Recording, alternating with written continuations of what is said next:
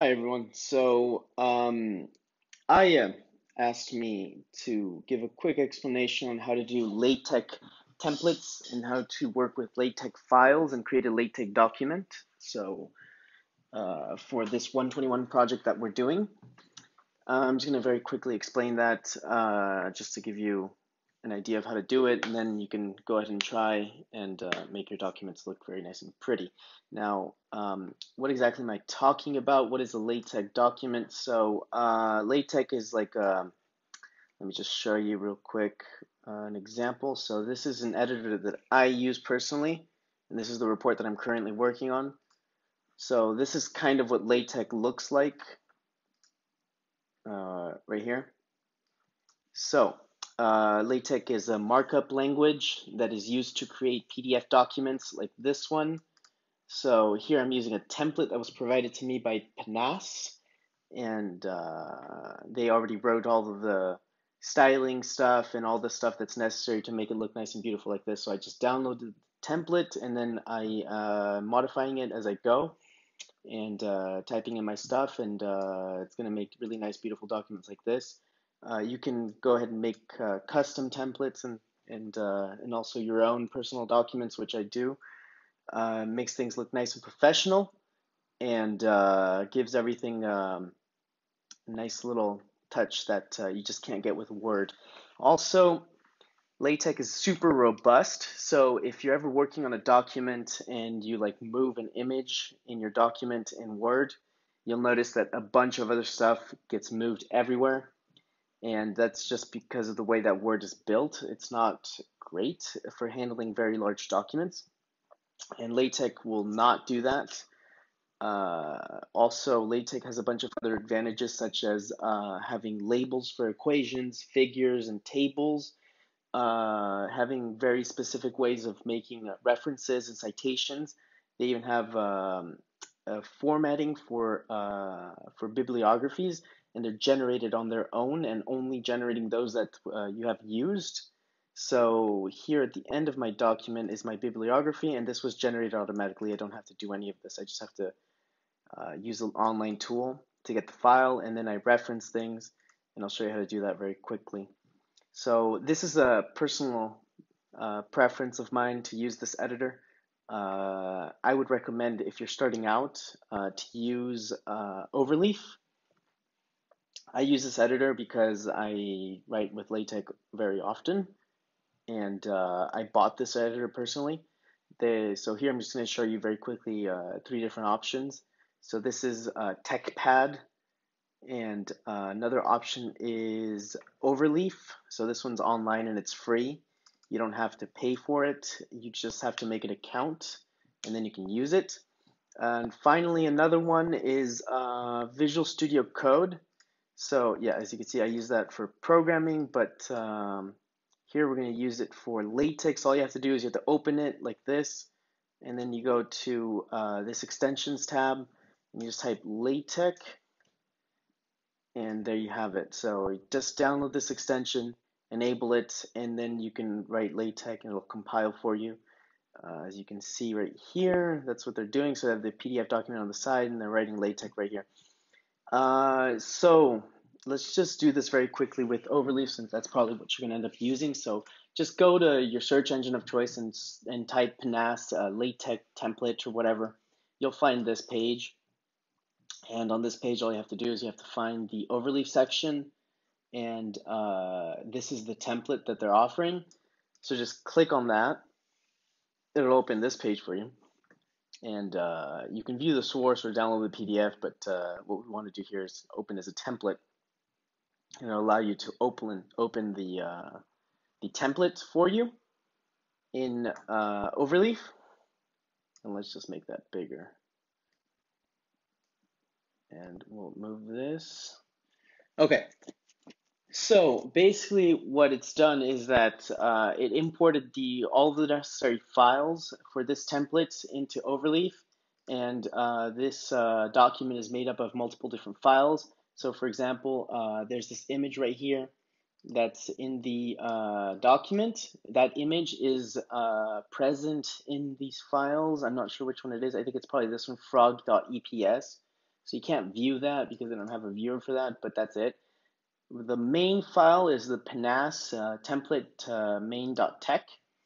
And so what you do is the way that you write LaTeX is that, for example, you have all these different parts to it. So first, the document class. This is going to state what kind of document you're writing. Then the template type. This is for telling it how to use the style sheets and stuff. Finally, you have all these different parts to it. So, like for example, here you have author one, and the way that that is stipulated is by this tag right here, author. So you just change that. And one annoying thing about Overleaf is that it does not recompile by itself. You have to either press Command Enter, or you have to click on this button right here. And yeah, that's kind of annoying. So actually, you can do auto compile. So it will compile for you, and normally, anytime that you make any changes. So let's try this. Let's see, Derek again. Stop typing. And yeah, it's compiling. So, as you can see, I made those two changes, and they will reflect right here after the program is done compiling. And what we want to do now is we want to find all of the different parts of the document. So the significant statement, this thing right here, that's this blue box right here. And yes, it's out of order, but it is logical. So it's written in the way that the document so it's written in a logical way so that things don't get in the way. So this is a significant statement that will go here, and then the styles tell it to be specifically right here on the bottom right of the document. And this will not move. It's stipulated in the style sheet somewhere.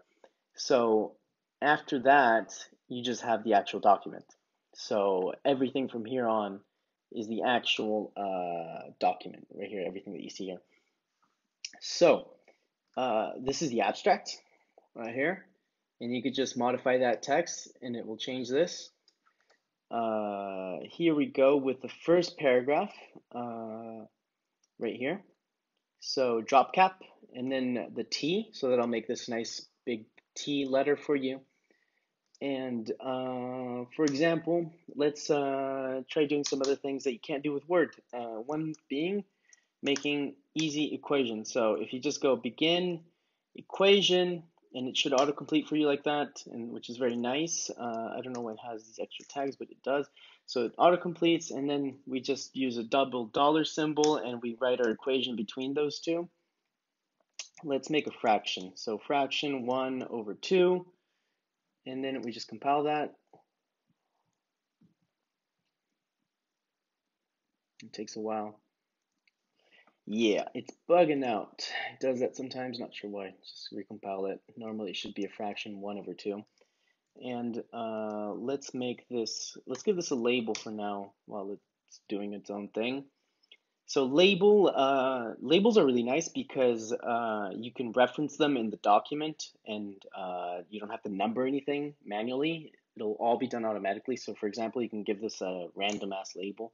It doesn't have to be, it's arbitrary. So, you just give it like ass or something, and then kiss, and then you can reference this somewhere. So then this will be a reference to equation like this, and then you just see equation, and then you don't even have to give it a number. You just go ref, and then here we go. So these are all the different parts of the document that have references or labels on them that you can reference. And this is the one that we just created. So ref ass kiss, and that's totally arbitrary. You can name it whatever it is that you want. Normally what I do is all of my equations are ref ec, so EQ, colon, and then the name of the equation so I can actually recognize them when I'm typing. So just do that, and then we'll recompile this.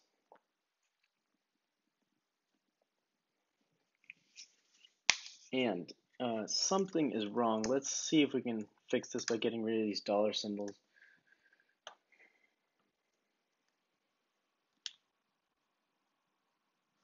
Okay, it's not liking that. Let's see. Maybe double spacing. So we're just going to recompile that again. Sometimes LaTeX can be a bit finicky. You just have to play with it. There we go. You have to play with it until it does what it is that you want it to do.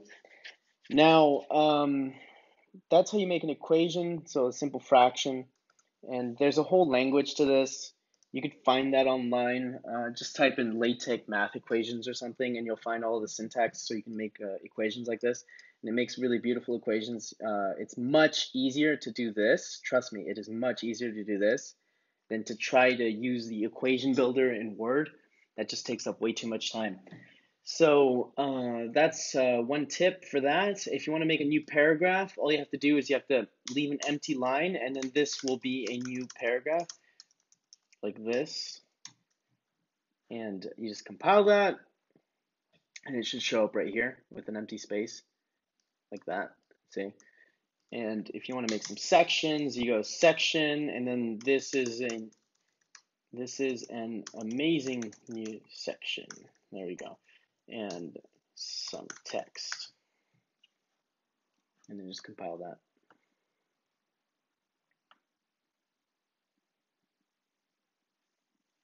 There we go. So some text. Notice that this section is being numbered. All the other ones are not being numbered because they placed this star like this. So I just do that.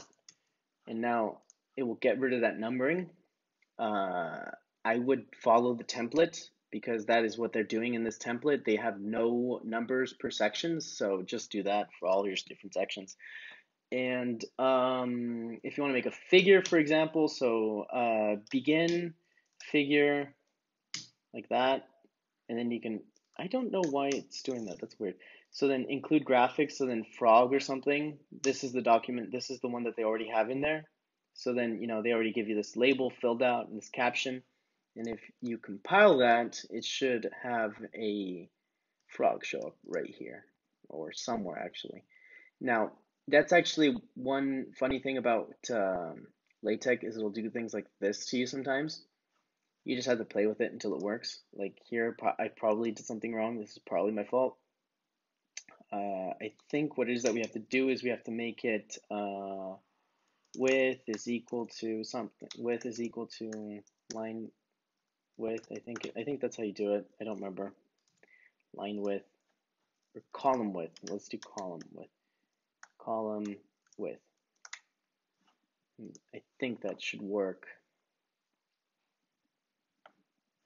Yeah, it really depends on the templates that you're using. So here, it'll probably tell you the legal must be a unit of measure. Yeah, so it has to do something with my units of measures here, measurements. So that's not right. I don't really remember how to do this because I have it done all for me automatically. So I use different macros and snippets, and that's why I really like this editor. Let me just show you that real quick. So in here, if I want to make a figure, all I have to do is I have to come up here, snippets, and then just click like all the figures that I want. So figure labeled, and then I just have to fill this out, and it's super easy. So it was width, so it goes first. So first you put in the width of it, and then you put in where the image actually is saved. So yeah, just so you know. And that's that. Let's see what else. Oh, right. This is a Zotero bib. So all you have to do here is you have to, paste a URL or a title of an article that you're using. You click cite on here, and then it will make your citations for you automatically, all nice and neat. But that's not what we want. We want the BibTeX. So you click that, and then it downloads for you, and then you just use that right here. So all this stuff, we just copy that and we paste it. Where is it? .bib. So this is a sample bibliography that they made for you. So for example, when we're typing our document, typing and reference is done like so. So then you go cite, and then it'll give you all of the ones that you're using. Now, again, I like my editor, again, personally more because it'll even give me a preview of the abstract of the document that, of the reference that I'm going to make. So you just click that, and then you compile it, and it will do this for you. Let's see where it is. So typing and a reference is done like so. So here you go. That's a reference right there. And it'll number it for you, and it'll even make it show up for you like you want it. You just have to define that up here somewhere. Another thing, if you need tables in LaTeX, I recommend using tablesgernerator. Just type this in Google and you'll find it, or whatever search engine you use. I use DuckDuckGo, but whatever. And click LaTeX tables. Make your table here, or you can even paste your table data from Word or a CSV or whatever. So just make that. Click generate, and then copy this code right here with this button, and then paste that in your document, and there you go, you're done. You've made a table. Do not try to make a table the manual way. It sucks. You know, you go begin, tabular. It's horrible. It's a horrible experience. Don't do that. You'll waste your time. Just use tablesgernerator. And so I think I've pretty much covered everything. So what is LaTeX? It's a markup language for making PDF documents. You have different tags. They're not really tags, but they're like syntax that you use in order to define different parts of your document. There's a styling. So basically with this template, what we've done is we've downloaded a style sheet that we're using, and it's giving everything styling and colors and making it all beautiful like this for us. Just delete all those sections like this. You don't need this. Delete all this and type your stuff here, okay? And you'll get a nice new beautiful document. Drop your images in here. So you upload stuff with this button for Overleaf. You just upload all your images or whatever it is that you're working with here, and then you reference it in your document like I showed you before. Use Zotero Bib for bibliographies, and then just download the thing and paste it inside your .bib right here. One last thing, there's this big draft thing on this document. It was really annoying to figure out how to get rid of that. So if I can show you how to do that very quickly, I think they use, yeah, here we go. So in this style sheet right here, PNAS-new.cls, that's a style sheet. They use this package right here for the watermark. So we just go in here in this file, line 95, and we get rid of that. And then just recompile it, and it'll get rid of that stupid draft thing for you. And there you go. Now you have a nice, beautiful document. You've finished typing up your 121 report. You're going to get an excellent grade, and you're going to pass with flying colors. And just if you have any questions on how this works, leave a comment or contact me. You'll see me tomorrow. So whatever, just ask me questions on this or whatever. I know that Daniel also is very good at LaTeX. He's even said that people call him the guru of LaTeX. So yeah, just ask him questions as well if you want. These are the basics. You can use any editor that you want. You just have to get it to compile. And that's it. So I'll see you guys tomorrow. Thank you.